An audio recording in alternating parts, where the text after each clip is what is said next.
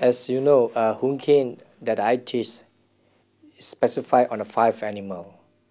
The category of the animals will be dragon, tiger, leopard, which consists of hard and solid movement. Snake and crane will consist of the soft. So in combination of hard and soft.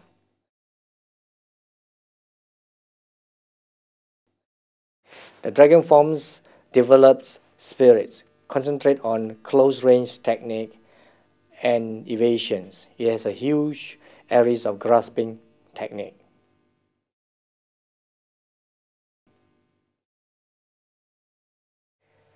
Tiger focuses on sheer power. The tiger claws can be used to claw the facial area and strike on pressure points on the arms and shoulder. The form has its fair share of grasping technique.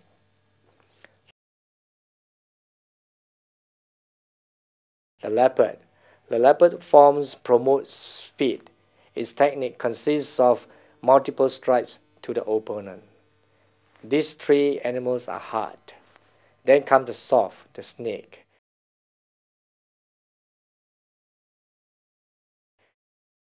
The snake develops sticking.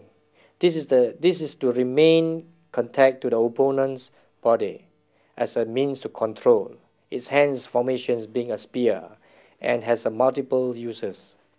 A snake strike can be targeted at the soft muscle parts of the body.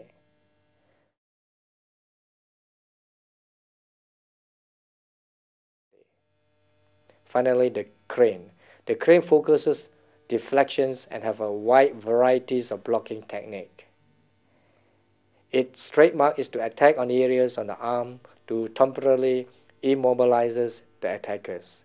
This form has also the numerous China technique. China techniques are mainly striking to the pressure points, or you can call it the